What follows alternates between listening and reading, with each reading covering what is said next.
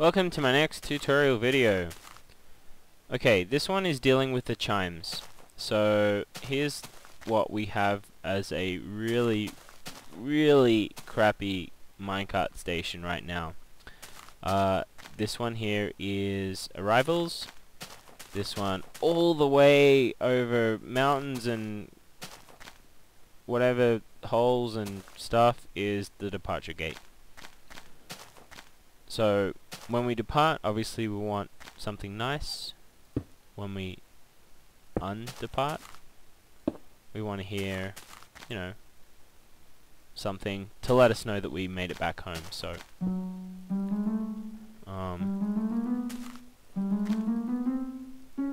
you can have anything here really.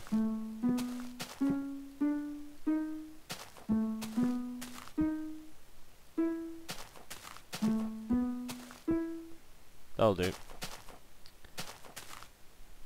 So to save space, obviously you can make more than one. Oh, I'm gonna sneeze, hang on. Excuse me. Okay. To save space, we're just gonna use 3 note blocks for both the arrival and the departure. So obviously that's gonna be the first. Ding, ding, ding. Now we're gonna put a delay. If you make it too quick, obviously these notes are just going to play really fast, and you know, that's no good. Oops. So now we have that. So when I get on the departure gate, it's going to play me a little tune. Ding, ding, ding. And for the arrivals, it's just the same but opposite. So you're going to want to play this one first, have a delay block. If you want, you can have 2 just to make it longer. And when we get to the end, ding ding. I like it with just 1 actually.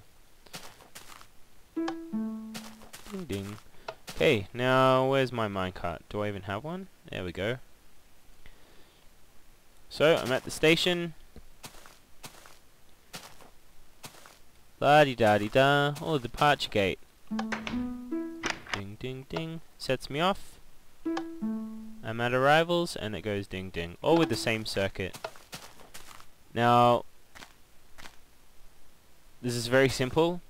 Obviously you don't have to do the same, but if you're running out of room, and I know I was, this is the simplest way to get you know, a different sound on the departure and the arrivals, but still sound kind of classy. So that's how I implemented the note block chimes for arrival and departures. Hope you enjoyed the video. Please watch more. Thanks.